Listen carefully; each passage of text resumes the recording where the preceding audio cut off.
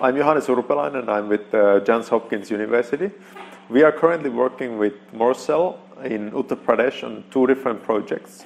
One of them is measuring public opinion about air pollution and awareness in the capital city of Lucknow.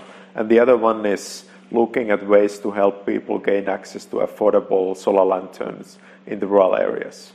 Our experience working with Morsel has been very good. They have a good team, capable innovators, and a good data management system. So we are very happy with the quality of the work and look forward to working on more projects in the future.